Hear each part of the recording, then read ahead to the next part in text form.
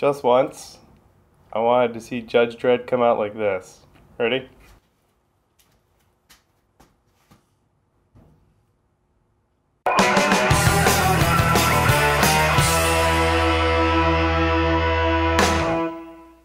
Howdy everyone, it is Chinbeard, and I am here with the third and final installment of the Judge Dredd helmet kit build. Once again, this kit is from Two Story Props, and you can find them on Facebook. I'll put a link right below so you can ask them all about this wonderful kit.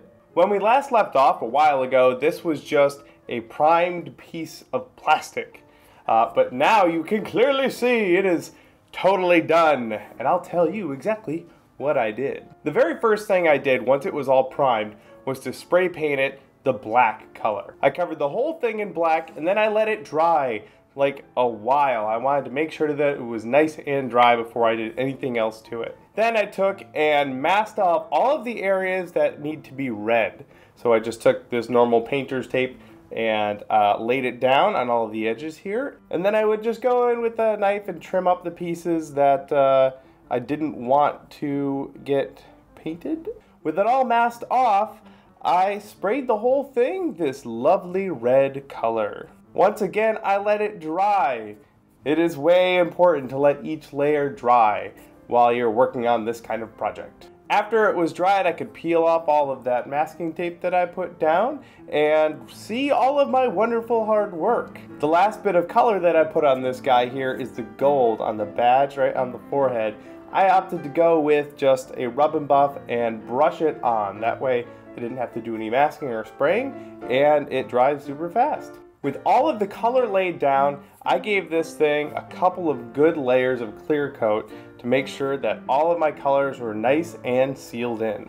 Now, Judge Dredd lives in a super dirty world, so I wanted to make sure that this helmet looked really, really dirty. I went over the whole thing with some acrylic paints, a nice brown color and a black color, and I mixed it up a whole bunch. And then I would wipe it down with a piece of paper towel and lift a lot of that paint right off, but leaving a bunch in all the crevices and, you know, not doing a great job of cleaning it up because I wanted this to look really dirty. So I went over the whole thing with a couple of passes with the acrylic paints like that to make it super dirty. And then I did the sort of opposite thing. I took some silver rub and buff and went over a lot of the highlights, a lot of the edges that you would think might get banged up through, you know, the kind of heavy work and hard use that a judge might put his helmet through. With that, all of the color on this thing was nice and done. And again, I wanted to make sure that was locked in, so I went over it again with some more clear coat, and the painting was finished. The last thing I had to do was to put a visor in this thing. To make it look super good, I went and ordered a visor from a motorcycle website. This was something like 12 bucks, and it is perfect. Now, this was going to be permanently affixed in there, so I didn't need the rotating bits on the side of the helmet. So I cut those off with a Dremel and cleaned them up on my belt sander. Then I took the visor and I tried it out to make sure that it would fit right. I actually put it in upside down because the top edge of the visor was flat, and that's what I need for this helmet. Once I was sure that the visor was going to fit nice and in place, I hot glued it in place. That's right, hot glue. Every crafter's favorite adhesive. The last thing I did was to hot glue a bunch of squishy foam into the helmet. That way this thing would fit perfectly on my head and feel nice and comfortable. Everyone knows that comfort is a judge's first priority. And that's that. The helmet is all done, and I'm really, really stoked to have this thing. Maybe I'll wear it on Halloween to scare all the trick-or-treaters. Anyway, this kit has been a dream to work with. I love it. I'm really, really happy with how it turned out. Again, you can go to Two Story Props and ask them about getting a kit of your own.